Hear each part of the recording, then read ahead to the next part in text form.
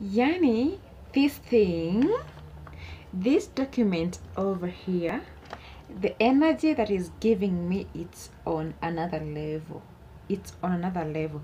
And when I received this document, I actually stayed like for 2 days without opening it. I was so much excited and I felt the motivation. Guys, I don't know if you can read this, but I know maybe it will be like upside down. So this envelope has my HSK result.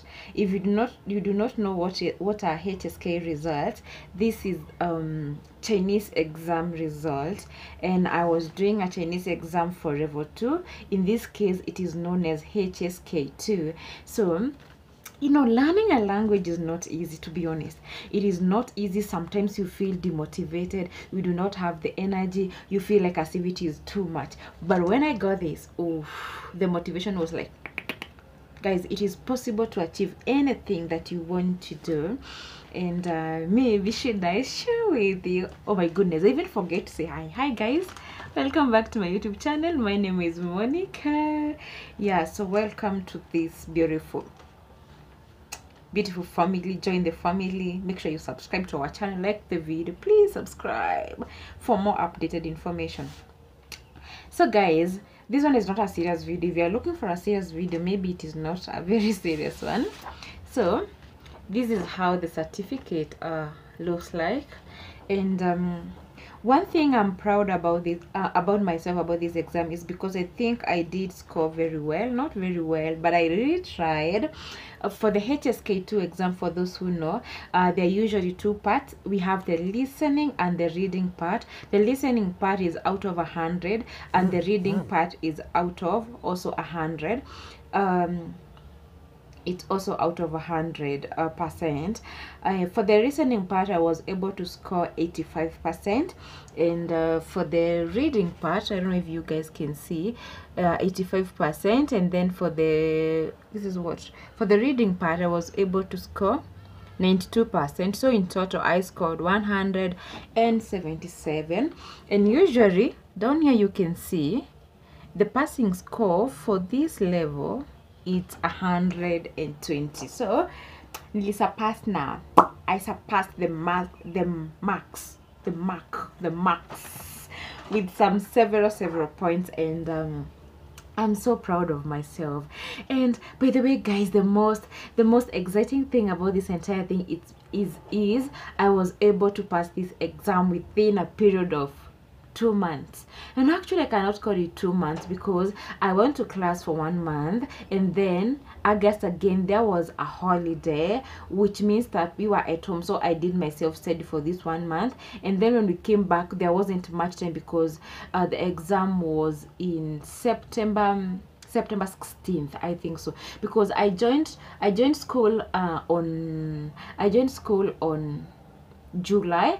And I actually remember when I joined this school, I found that they were way much far much gone in terms of the syllabus, and the teacher was like, oh no, you cannot join this class, why don't you join the September intake? And I was no, me, I'm those kind of people who don't like waiting things. Nikiamua kitu ni leo ni leo. That is how I like my things being done. That is me. So I joined the class and I told the teacher, don't worry about me, I'm going to push myself to achieve. And then the other thing, I also think the teacher was kind of opposing me to do this exam. Remember, this is level 2, this is HSK2. I have never sat for a HSK1 exam. I never did, but I believe myself. So guys, maybe maybe I should motivate someone out there who is reading the Chinese language. It's not difficult, but the first thing that comes, it's interest. Interest comes first, and then having the right attitude, and also surrounding yourself with people with similar, with good attitude, so that they can motivate you. One day you feel like you want to study. There are some days that I wake up and I feel like, oh my goodness, I want to study this language, it's so interesting. But the next day I wake up and I'm like, oh my goodness, what are all these things? These things are just confusing. Like, for example, when you're learning the language, for example, there's this thing, jiao, which means to be called.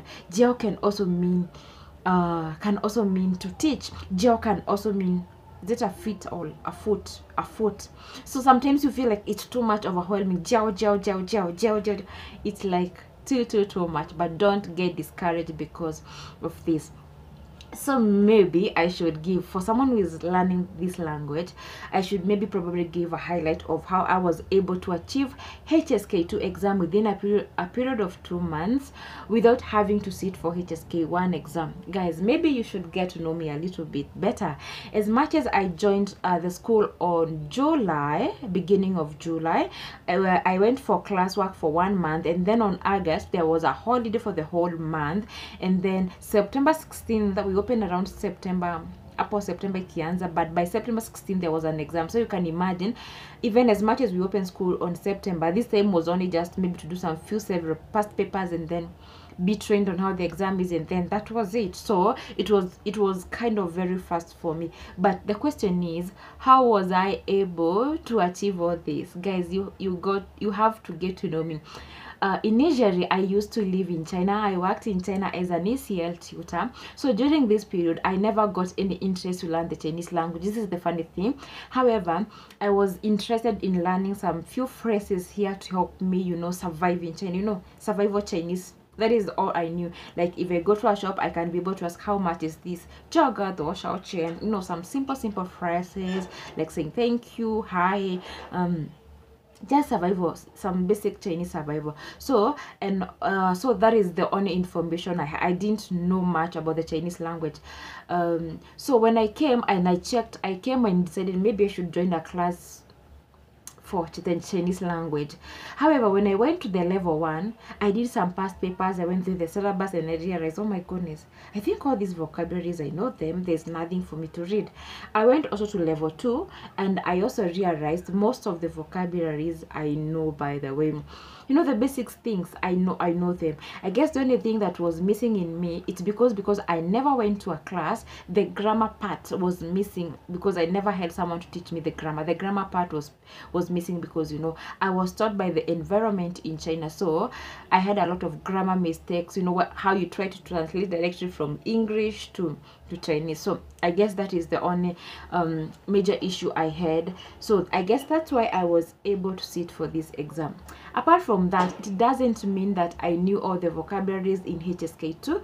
Remember, in level 2 you have around 150 vocabularies to memorize. It doesn't mean that I knew all the vocabularies. I remember there are so many vocabularies that I didn't know in HSK2. So I also had to learn other vocabularies, and also get to familiarize myself with how the exam structure looks like.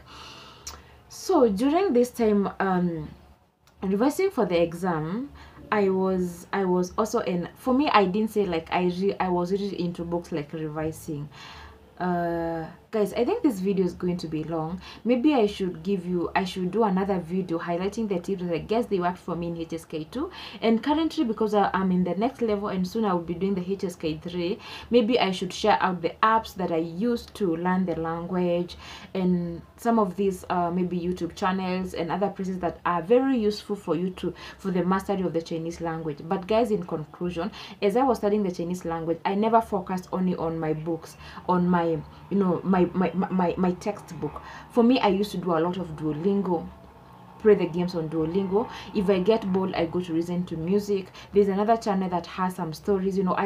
I just make sure that, because now I'm not in China, I make sure that I immerse myself in the language and also in the culture. By the way, guys, today on our Mandarin corner, now that we are talking about a Chinese exam, in this case it's a HSK exam. Do you know what HSK stands for? HSK is Hanyu. So the H is Hanyu, then S is Shuiping, then K is Kaoshi. Hanyu Shuiping Kaoshi. Hanyu Shuiping Kaoshi. So Hanyu, this is the Chinese language. This Chinese language. Shuiping, it's like a level of achievement. It's like the level or the achievement level. Kaoshi, it's the test, a test or an exam. So Hanyu Shuiping Kaoshi. You got it? bye bye for now, and zaijian. Let me know what kind of content would you want me to create for you guys. Bye bye.